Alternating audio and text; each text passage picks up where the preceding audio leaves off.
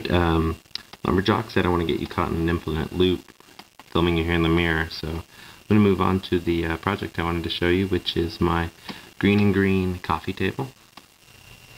And it is a solid mahogany table. It's got a very wide top made up of about 3 boards. You can see this board right here on the right and this board on the left are partners, but they're matched opposite ways. Features breadboards, ends that I rounded here. They're attached with a tongue and groove.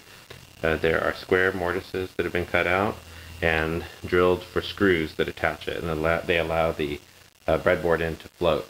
It can move back and forth without damaging the tabletop or itself. I plugged these with walnut plugs. I didn't want to use ebony. I just wanted to try something different. So that's a departure from the original. I really like this breadboard over here. I'll show it to you. I saved these breadboards from another project, and they have some really neat grain on them. I don't know if you can see that in the video that I'm showing. I added these corbels because I thought the tabletop was a little bit wide, so I wanted to make it look like it was being supported. The legs have kind of a neat feature that they are chamfered on the bottom to make them look like they're floating off the ground. All you do is you take a chamfering bit or a block plane and you chamfer around the edges, and it makes it look like the leg's floating. Stretcher, it's a long stretcher. On the end, it's got a through tenon into the rail, and it's rounded over. If you look from the top, you can see that it's rounded over. It's got a little tongue protruding through. These are called, I think, bird's beaks. They're carved with a chisel. All you do is you take a chisel and you kind of point into them. The tenons and the legs are pegged with dowels and then some not so great cut mortises. You can see that's a poorly cut one. I had some problems with the pegs. I think that'll probably be one of the greatest challenges for everyone working on the Thorsten table. That one's pretty nice and pillowy. So tried to make the corbel look like it was going through and then out again. It's just glued onto the outside. So one of the best features of this table is its drawer. The drawer is a drawer that's cut from this entire piece of wood. Became the drawer, so the grain flows from across. You can see right here to here.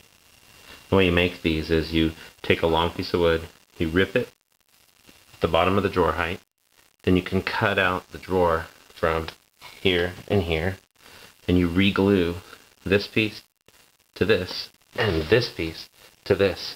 But before you do it, you slide it back over to accommodate for the kerf, the cut you made. The drawer is called a push me pull me drawer, which means that when you push it on one side, it comes out on the other side.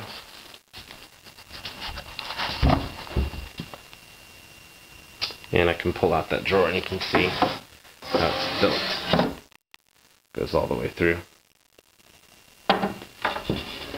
So the drawer's got a 1/4 inch mahogany bottom.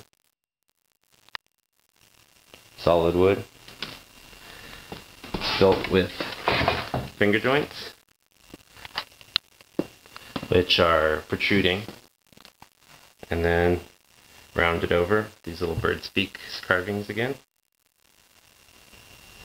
The handle of the drawer is made with just taking a rectangular piece of wood and then using an OG bit to relieve the underside of it. To do it with a push stick and a featherboard so you don't OG your finger. And then the top is given this curve by running it on a sander. Just shape it to whatever you like. It's a nice drawer, it's functional, you can put coasters in it. Never had an interest in coasters till I made some furniture. And I got really interested in having a wide variety of coasters. Some mistakes I made, a little bit of glue right here, you can see that. That crummy peg joint. And using sapwood on that corbel right there. Didn't know what I was doing with that. But overall, it's a pretty nice table.